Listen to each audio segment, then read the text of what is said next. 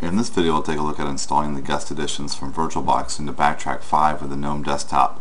To begin with, we'll just click on Devices here in Virtualbox, and we're going to choose Install the Guest Editions. And we want to make sure that we don't have any other CD devices installed. And what you're going to receive here is an auto prompt that's going to ask us to install this. And so they make this quite easy using the Gnome desktop.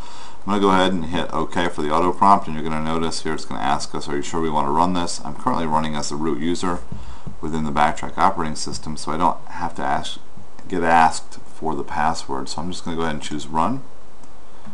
And you're going to see here that the terminal is going to open up and it's going to go ahead and run the application for us to install. So we're just going to wait for this to install. And it may take about 5 minutes or so for this to actually install, depending on the resources you have in your computer. Once you get to the return here where it says press return to close the window, then we're OK. I'll hit return, and now the guest editions have been installed. And I'm going to go ahead and go to devices now, and I'm going to go to my CD and actually tell it to remove the disk from the virtual drive.